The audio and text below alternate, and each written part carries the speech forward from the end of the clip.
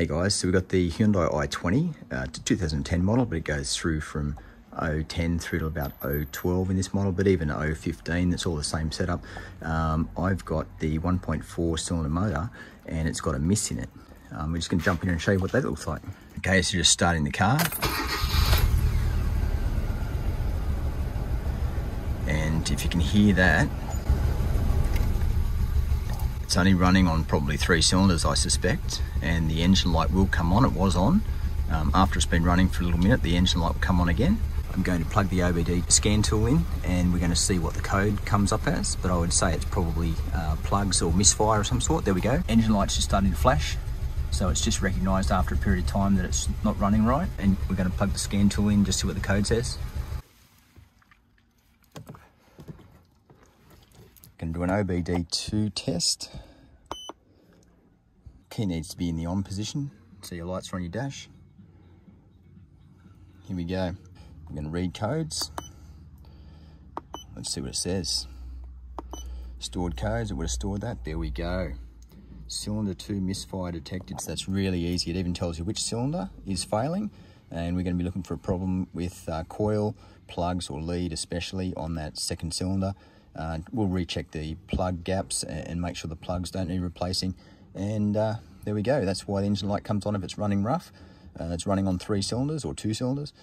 You can tell pretty well straight away when that engine light comes on. It runs really rough if it's running on 2 or 3 cylinders, and then every now and then it'll come right again in this car, and the engine light goes off and runs fine for a while. Then the engine light will come back on again and it'll misfire again. So we'll jump under the bonnet and we'll find the problem.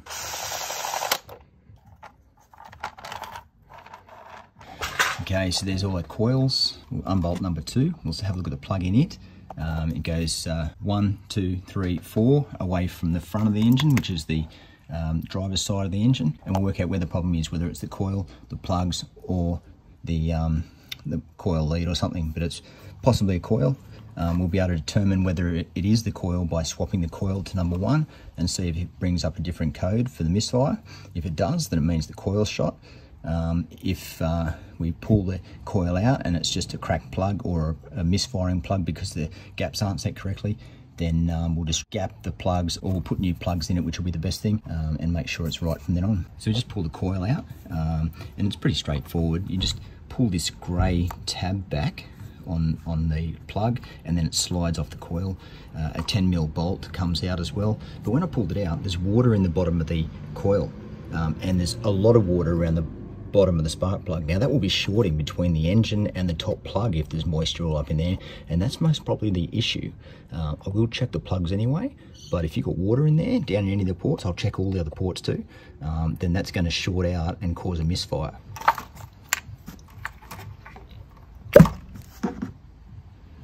It's dry. Number 1's dry, number 2's wet. Keep the coils in order so we know which one's which. Number 3 has a little bit of moisture, but not as much as 2.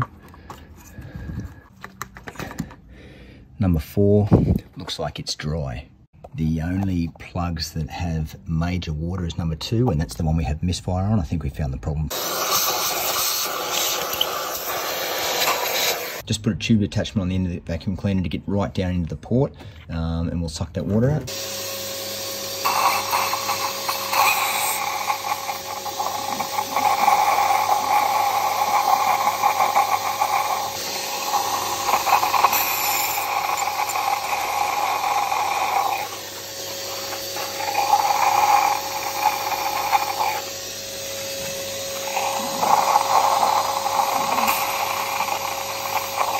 And there was actually water in 3 at least, so we've got all the water out of all of them, so it won't continue. But yeah, we'll check those plugs now and should have it fixed.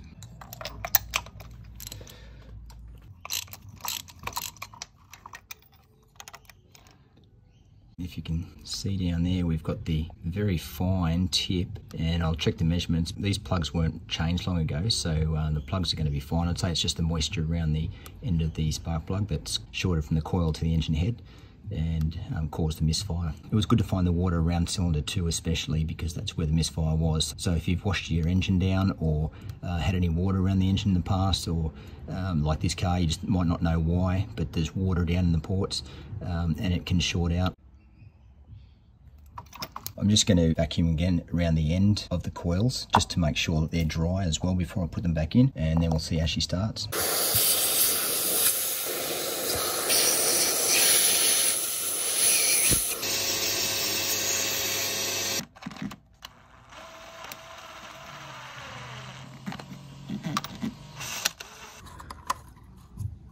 Plug on, grey clip pressed back in to retain it. Plug on, grey clip back in. Just make sure they're firm, not overly tight to crack anything. Firm. Same thing, you don't want to over tighten bolts, just want them firm. Beautiful, let's get in their car and we'll find out if that code is gone. So first test is just to start the car and see if it's running rough.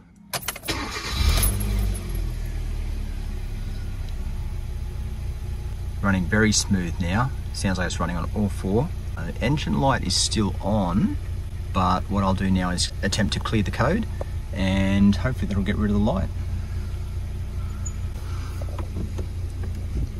Okay, so I've just erased the codes after turning the car off. No codes are stored, and what I'll do is start the car again, and hopefully we have no engine light now. There she goes.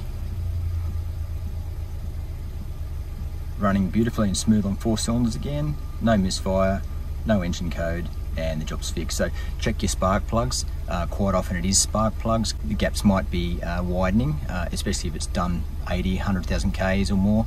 150,000 Ks, you'd assume that it would need new plugs. This one's had new plugs recently. It was just a matter of water in the bottom of the spark plug ports, misfiring against the coil to the engine head. So that's a pretty simple thing. If you've had anything like that, water around your car, that'll be the issue, but otherwise check your coils. If your coils failed on number 2 cylinder, swap your cylinder coils from one to the other, and then see if the code comes up on the different cylinder, and that can rule out which problem it is, whether it's a plug or a coil. If the fault goes to cylinder 1 after you swap cylinder 1 and 2 coils and brings up a code for cylinder 1 misfire, then you know it's the coil and need to buy a new coil. So it's an easy way to diagnose which coil's faulting.